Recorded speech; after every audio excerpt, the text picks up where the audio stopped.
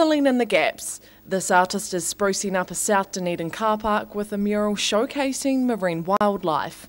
I am painting the second of my pollution awareness mural tour called New Zealand's Worth Loving, and this is going to be based on a crescent penguin.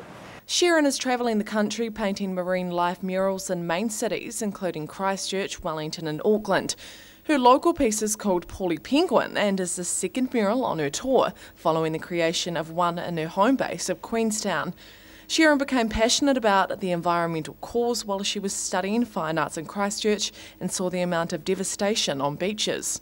I wanted to spend the year making a statement about what's happening to these animals that are drinking up all this sludge of plastic that's being washed out from different areas around, well, the world really, and into the sea. Some of her murals are being funded through City Council grants and sponsorship. For the Sandersons Bay Road creation, Sharon's been donated some materials. She's wanting to use her artistic talent to get people thinking about water pollution and to be more careful with their waste around coastal areas. I'm aiming to connect with people in the public that wouldn't usually take an interest, just because it's right there in their faces. She's expecting to finish this artwork by the start of next week. Then she's heading to Christchurch for her next canvas on her way up the country. Annabelle Dick, 39, Dunedin News.